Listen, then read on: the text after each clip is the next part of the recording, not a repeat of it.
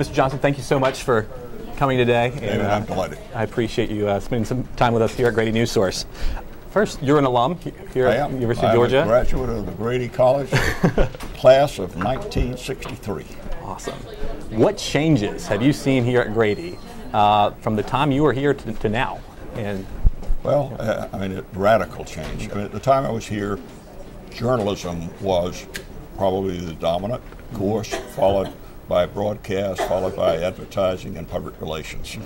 Today, you've just seen a tremendous growth in broadcast, you've seen a tremendous growth in public relations, and not as much emphasis by students in journalism, which troubles me because I really believe to be an excellent reporter, correspondent, editor, you need to have the basics of journalism.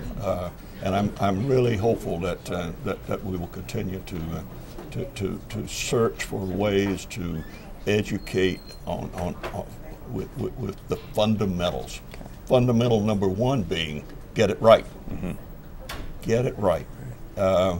We've got so many channels of distribution today, and so many of them are not getting the information out accurately. You've worn so many hats during the course of your career. You've been a press secretary for LBJ. You have been a reporter, but you've also, of course, you've been the president and CEO of CNN, the president and CEO of the LA Times. Yeah. How have you flawlessly transitioned from journalism to business? I fell in love with my profession right here in Georgia, right here in the Grady College. I discovered my passion. I loved what this was all about. I loved the interesting people who were in journalism, the interesting assignments that we could get, and I also had a really good set of mentors along the way that helped to guide me as I went forward. And I will say this, I thought both my undergraduate degree in journalism from Grady was very important, but also getting my MBA was very important. From Harvard? From Harvard. That's awesome. Let's see, you worked, as we said, for LBJ as a press secretary as well as other jobs for LBJ. Yeah. How did press secretary help prepare you for being a CEO or a president of a major media corporation? Well, what prepared me actually was my journalism studies here that prepared me to be a deputy press secretary and then later to be press secretary to the former president. I knew how to write. I knew how to write accurately. I knew how to write press releases. I also knew how to, in many ways, provide information to reporters and editors because I had been a reporter. I knew what it was like from the news side, the reporting side, and then I also learned what it was like from inside of government to strive to get information out that was accurate and fair. Okay, awesome. The day after you took your job at CNN, the Iraqi invasion of Kuwait occurred. What was it like you're protecting journalists all over the world, and how does? Well, it was really important because I was coming from having been primarily in newspapers with the Dallas Times Herald and the Los Angeles Times, and I was coming into CNN. There were many skeptics who wondered whether this newspaper guy could actually run a television network, a television news network. Saddam Hussein helped me because the day he invaded Kuwait meant that we had to mobilize our fullest resources to cover that story. And in a way, the people around me were sort of looking to see if I really had the right stuff to do it. And fortunately, it turned out, I guess, that I did because it was a great experience, and I had some wonderful, wonderful people working with me on that, which was unquestionably the biggest story of my life. Wow. You said, I read a quote from you that said that during your career at CNN, the two biggest personalities that helped you were Saddam and were also the tremendous global coverage. Yeah. What do you mean by tremendous global coverage, since you already... Well, CNN was fundamentally a U.S. domestic network. Okay. However, when Ted Turner went down to Havana, he saw that Fidel Castro was watching CNN. And he thought about, well, if people in Cuba are interested, particularly those who could see it, I think that people around the world. So the war in the Gulf was such that it just propelled us into homes all over the planet.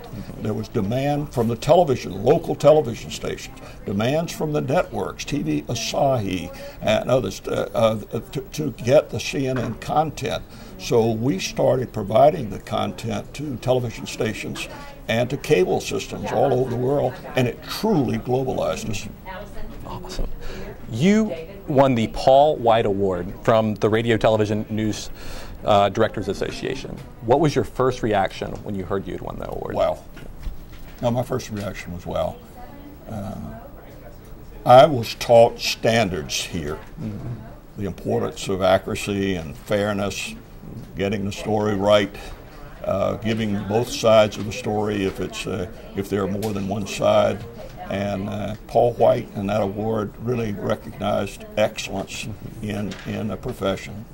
I was chosen by members of the profession on it, so it meant a great deal to me. And in a way, it was like a stamp of approval for trying to lead the organizations that I'd been a part of, and still going right back, though, to my earliest days as a reporter.